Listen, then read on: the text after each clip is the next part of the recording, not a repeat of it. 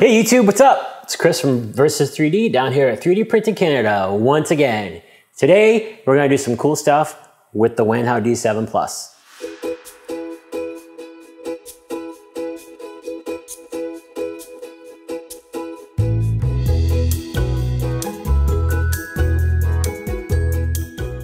All right, first thing we're gonna do is I'm gonna take you over to my computer and I'm gonna show you how to slice for the D7 Plus. Okay, here we are in Creation Workshop. First thing we're gonna do is configure our slicing profile. So we click Configure, Configure Machine, the Wanhao D7, Configure Slicing Profile.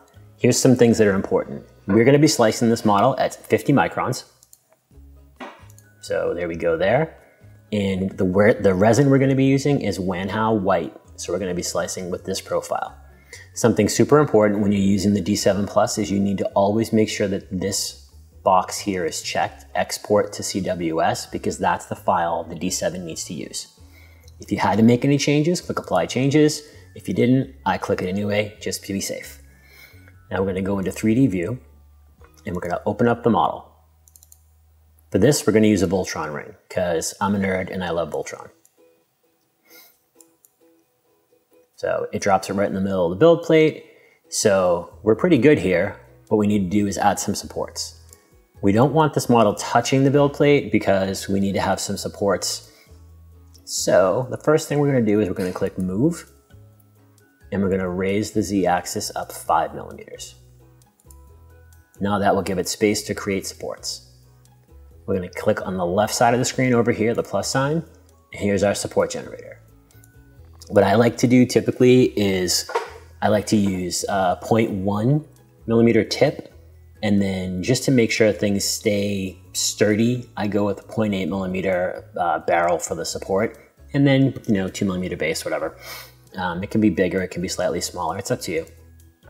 Keep in mind, the bigger you go, the more resin you use, and resin is quite pricey. So the easy way to do this is we're gonna click the auto support button, which is this one right here. And there you look, supports. Now, I just want to check and make sure that there's nothing that I think might need an extra support. Personally, I think the tips of the horns could use a little bit of support, so I'm going to click right here, the plus sign, and I'm going to add my own supports just by clicking right there.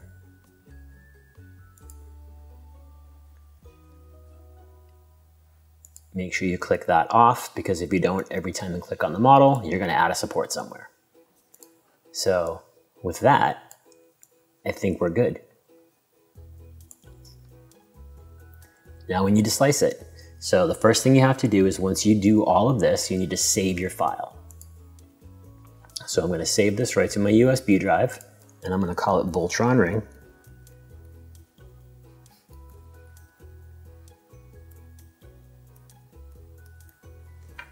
You cannot have spaces in your names for this machine. Can't happen, so don't do it.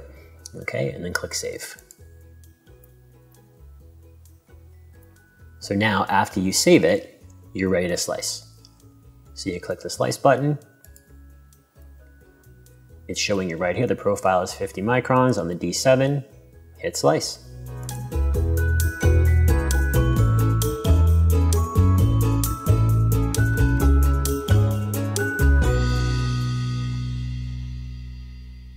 All right, so now what we're gonna do is we're gonna do a quick level and add some resin and we'll start the print.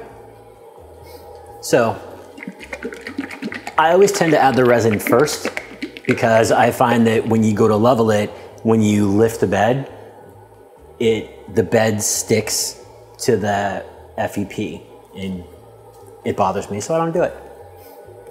So just give your resin a good shake. We don't need a ton for this print.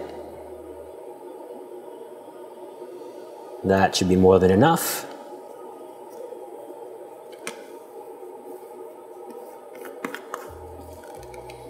Always make sure that's nice and tight. You should be wearing gloves for this. I'm a rebel.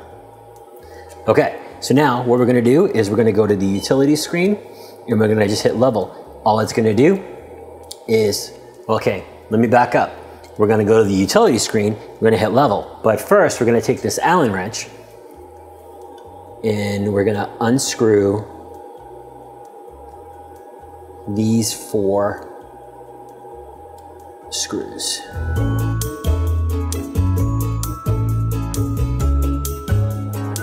All right, so you notice as soon as they get the 4th one loose, the bed starts to fall. Okay, so now the bed is nice and loose. We're gonna hit next. It's gonna lower the bed right to the surface.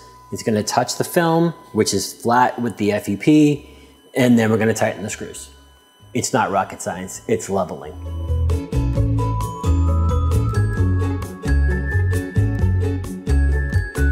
Okay, now it's where it's supposed to be. What we're gonna do is, I tend to just take my hand, gentle pressure,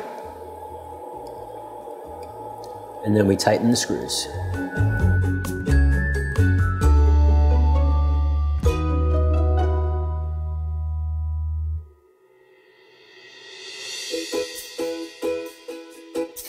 All right, then we hit OK.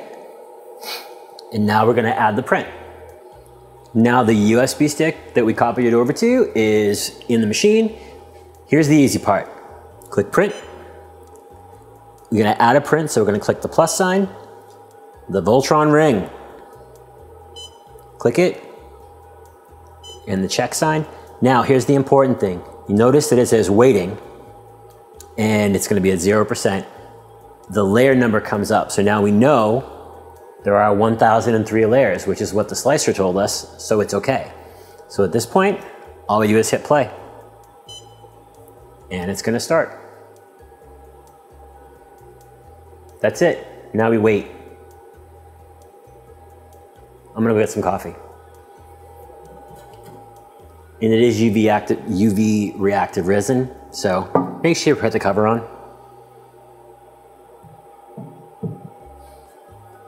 This is the most exciting time lapse ever. We'll see you when it's done. And through the magic of YouTube, we're back. All right, so what we have done so far that we didn't show and we're not gonna show is the messy stuff. So I took the ring off of the print bed. I then soaked the ring in isopropyl alcohol for about 10 minutes, snapped off the supports, stuck it under some UV light, and here we go, our ring. Delightful, isn't it? The cool thing about this ring is, without even modifying it, it fits me perfectly. So I don't hate that at all. So it's a little snug. There we go.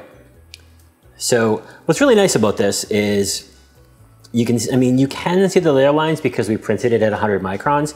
You can print down as low as 35 microns. It does take more than twice as long to print, but you really do get a nice, beautiful print if you're printing miniatures or whatever. But overall, the D7, I've had mine for a while now, and it really is, for the price, it's a fantastic printer. I would highly recommend it. I wish it had a bigger print volume, but for the price, you're not gonna find a print volume any bigger than that. So here you go, Voltron ring, printed on the Wanhao D7 Plus in Wanhao white resin. You can see how it is. You can see how beautiful it is, and it's Voltron, so it's really cool. Anyway, this is Chris from Versus 3D. Thanks for checking out this video. Don't forget to click the bell and ring the buzzer and subscribe and like, and down in the box down at the bottom there, leave a comment. There's also a link to my YouTube channel down there. So that's it. Have a good one.